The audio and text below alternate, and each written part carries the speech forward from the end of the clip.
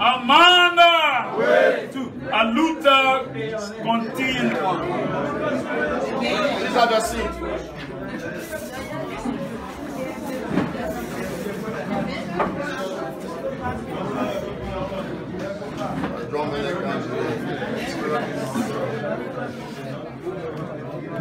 Amanda. Thank you. Thank you.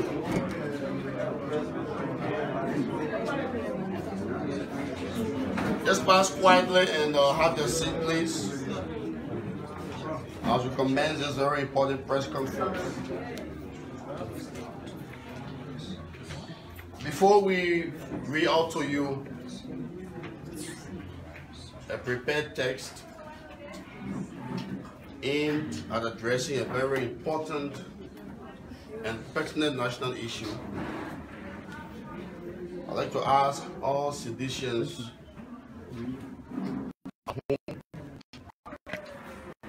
around this conference table, at your places of work, the countries, I'd like to ask all of you to kindly rise to your feet.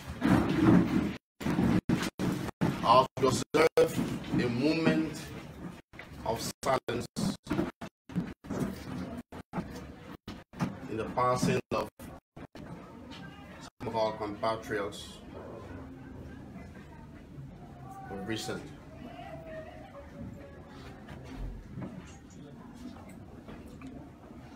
Thank you. Please have your seats. I'd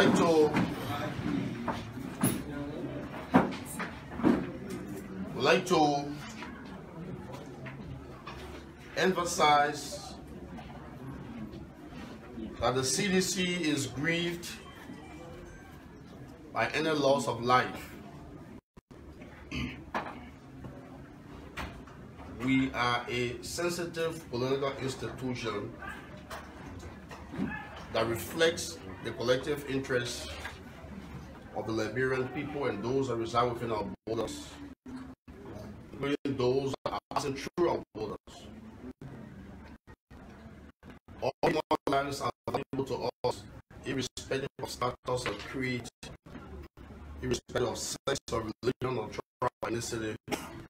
Every human life is important to us. And we are grieved by the passing of some of our compatriots, as announced of recent times by different media outlets. That's why we have set up a special committee to reach out to the families of the deceased, to express our deepest condolences and sympathy, and to work to console members of the bereaved families at whatever level that is possible. We have appointed parties, Zilliot and Agelo, with the Mino Pizzo Sedita as chair of that committee, co-chaired by the chairperson of the Women League. We've also appointed a youth chair on that committee. Secretary General Rojanga Cole is also on that committee. They will reach out to members of the bereaved families to express how grieved we are as a political institution in the passing of our compatriots, and to pray for God's consolation upon the families, and to offer our assistance in whatever way possible, because we see Liberia as a hut, a singular hut, and all of us are residents of that hut. Whatever affects one member affects the other. So if someone is lost, irrespective of which side the person stood, we are concerned. When it comes to human life, we don't see political party. We see value that runs beyond tribe, ethnicity, religion, creed, sex, etc. Having said that, we want to commend the wisdom of the President, His Excellency George Manawia, to have announced the formation of a committee with international dimension to investigate the deaths of some of our brothers and sisters, that will establish the fights, which will be clearly put out to the public, because we are especially interested in the inclusion or the invitation that has been extended to the United States Embassy to help support or to form part of the investigative mechanism. That's important, because sometimes they say the prophet is not respecting his own home. So that precludes or prevents any perception that the investigative process, as it's going to be launched, is prejudiced. So the international dimension added by the President's wisdom is very commendable, because we have absolute confidence in the integrity of our friends, our traditional or stepfather called Uncle Sam, in their capacity, of course, to help us. We also have confidence in our local law enforcement practitioners and whomever that has been added on our investigative team to do their work. So the inclusion of the United States Embassy is a good thing that we commend, and the President continue to show wisdom in handling national matters in a way that it will keep our country stable and ensure lives are protected. The Mighty Coalition for Democratic Change frowns on the ongoing melee between the Liberia Telecommunications Authority and mobile network operators, which is Orange and Lone Star, and calls for a speedy resolution in the matter. We call on the LTA and GSM companies to resolve all disagreements in the soonest possible time to provide relief for Liberians. The leadership of the Coalition for Democratic Change decries the breakdown of dispute resolution mechanism between the LTA and GSM companies, noting that it is this breakdown that led to litigation, culminating in the recent Supreme Court ruling favoring the government of Liberia. We believe, despite this ruling, both sides should return to the dispute resolution mechanism enshrined in an act establishing the LTA or to other suitable frameworks that place the Supreme Court ruling in its proper context. The CDC warns the GSM companies to refrain from any form of political machination or collusion, which is a crime of economic sabotage that indirectly plays the ordinary people against our own government. While we do not aim to dwell on details of recent pronouncements by GSM companies, the recent price changes announced by both companies have elements of collusion and unlawful profiteering, which is punishable under the laws of the Republic of Liberia. We remind the GSM companies that it is always the interest of the government of Liberia to protect businesses and their investments, but to do so in a way that enhances the interest of the Liberian people.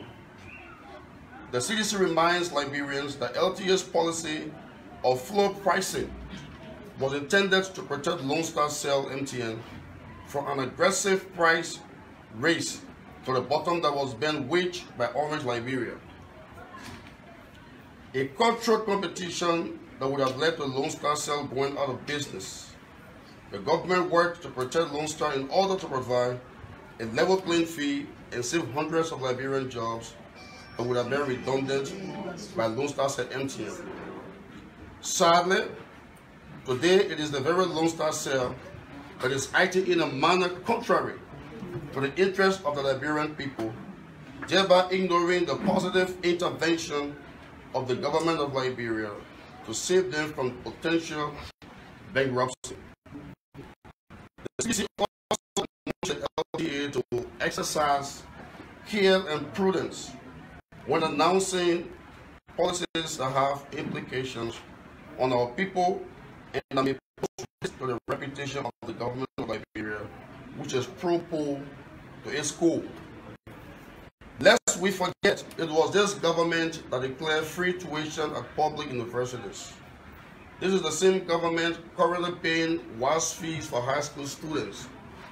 It is this government that raised the income of more than 15,000 government employees, some of whom were making as low as $45 per month under the Unity Party-led government. We encourage the LTA to reflect these proposed attributes in its policy formulation processes moving forward, which will benefit the ordinary Liberian people that we've always defended and will always protect. In conclusion, the Mighty Coalition for Democratic Change calls on all citizens, partisans, and sympathizers to remain calm as President George Manuel Weah has taken seize of the surcharge disagreements between the Liberia Telecommunications Authority and GSM companies. The party notes that fronted discussions surrounding the legal and financial ramifications of the surcharges are ongoing, and we assure the Liberian people that we return to status quo in the pricing of data and calls in the shortest possible time. Lastly, the National Executive Committee of the Coalition for Democratic Change calls on partisans involved in planned protest actions to cut off such plans in the interests of national peace and stability. In seeking to address grievances, the party encourages its members to utilize the existing organizational or judicial platforms to deal with pertinent governance issues, ruling out protests as a means to an end, especially at this time. Henceforth, the CDC calls on all members and sympathizers to at all times remain peaceful and law-abiding through this campaign and beyond. Thank you very much. We will now submit for the press and await questions that may arise out of this press briefing or that need our response. Thank you. Amanda.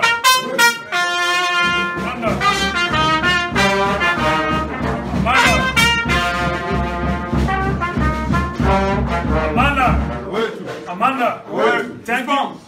That was the voice of the chairman of the tripartite session of our party on speakers providing an official position on behalf of the Mighty Coalition for Democratic Change. So we'll now move to the question aspect, and we'd like to appeal to you to restrict your questions on the basis of the nature of the press conference.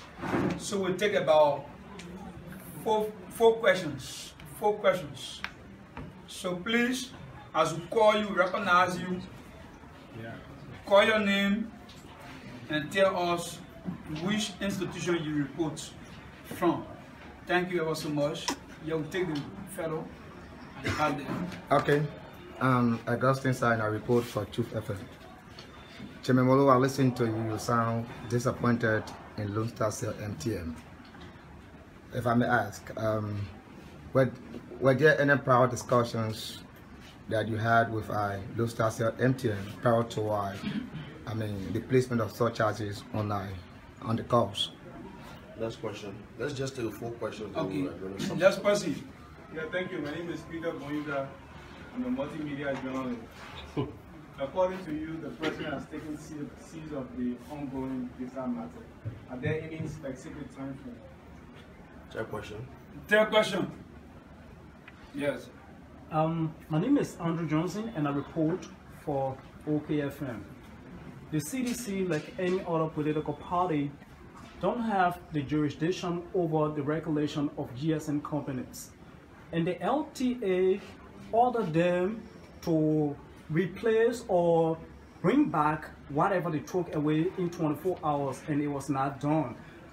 what made you believe that you saying it as a CDC will regulate them to do what you as a party want them to do? And if it is so, or will be, when should the people expect that to happen?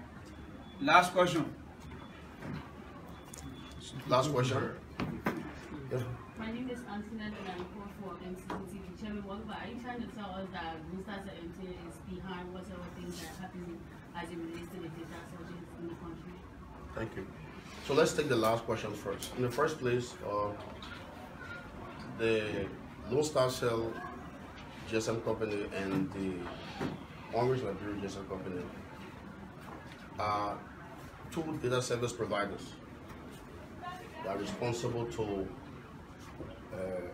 sell data to subscribers.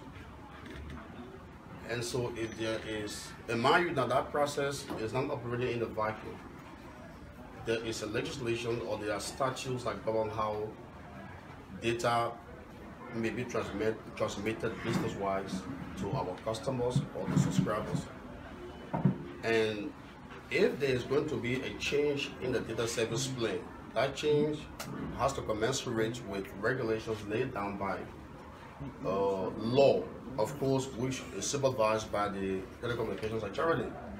So in the event where that process is violated, and placing burden on customers and subscribers who are our partisans and citizens, it is our responsibility to make intervention to call for a speedy consideration of a decision that operates outside statute and laws.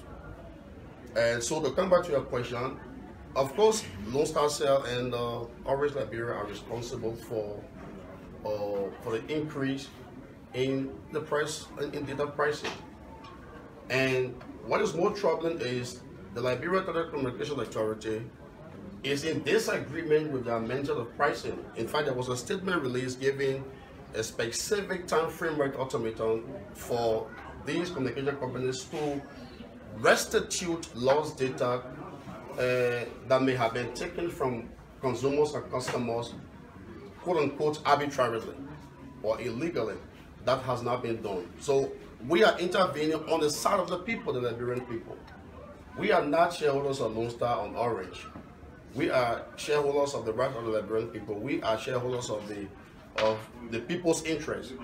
So the situation with Orange Liberia and Loonstar Cell, of course, in the data pricing belief, in our view, is unwarranted in reference to the LTA regulation, which was announced and ultimately given them to return the status quo ante. So our interest is the two companies should return to status quo ante. How do they do that? With bringing into your question, there was a process, there was a negotiation process that was stalled or broke down. How it broke down, we don't have the details, but it is that breakdown of negotiation that led to a litigation at the Supreme Court, which of course came out favorable to the government of Liberia.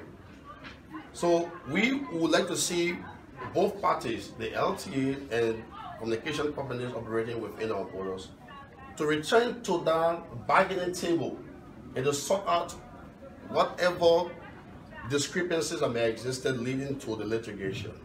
Even though the Supreme Court ruled in favor of the government, but we are also interested in ensuring that the rights of mobile GSM subscribers, GSM companies are protected. We also want to see Loonstar Cell doing business here, just as we want to see Orange Liberia doing business here. But the interest of the people encompasses the interest of private entities. So the way the middle ground has to be that the LTA and GSM companies should return to the bargaining table. Where they were before the Supreme Court ruling should be returned to, so that whatever problems that have existed leading to the people being punished by the increasing data charges by the two companies, those things should be resolved so that we go to status quo ante. But while we do that, these companies have to return to status quo ante. That is, if I don't know the different price structures, so I don't want to be specific. Whatever that price structure was before the increase, they should return to that price structure.